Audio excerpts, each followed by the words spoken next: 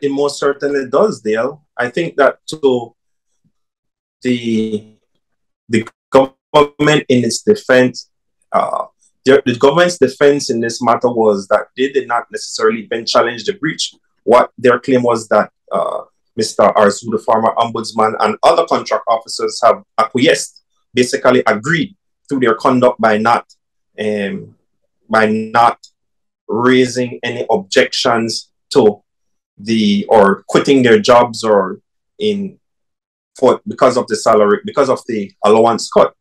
And the learned magistrate, in his opinion, said that based on the facts of this circumstance, now each circumstance brings its own unique facts. Let's make that clear. But in this circumstance, that it was not acquiescence, and therefore that Mr. Arzu was entitled to the damages that he claimed that we mounted on his behalf. From your perspective, why do you think that this particular case is so significant in context of the pay cuts?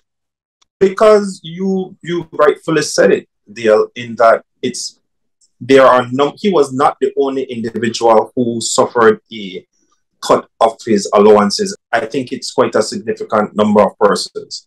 And so the liability for government might be significant because, again, the question was that these contract officers entered into a binding fixed term contract, meaning that neither of the parties could depart from any of the terms and the conditions. And obviously remuneration, including allowances, is an integral part of a contract, and therefore no one party could arbitrarily nor unilaterally change those terms and conditions without the other party accepting those changes and agreeing to those changes.